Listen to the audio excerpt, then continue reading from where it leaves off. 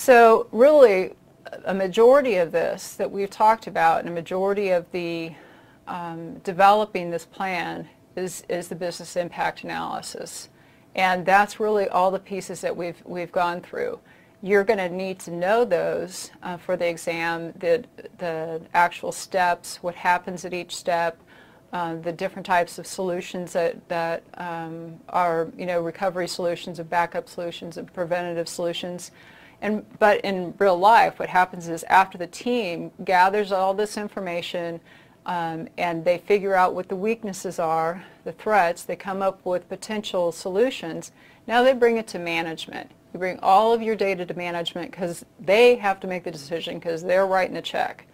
So at the end of a business impact analysis, it goes to management, and they're going to have to approve of the solutions that your team has suggested because they're going to have to allocate the resources.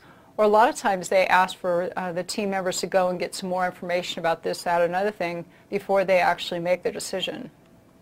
Everything that we've talked up to now, we actually haven't developed a plan. Nobody has even touched a plan yet. We talked about a policy, which is high-level management directives. We talked about business impact analysis, implementing preventive controls, coming up with recovery strategies.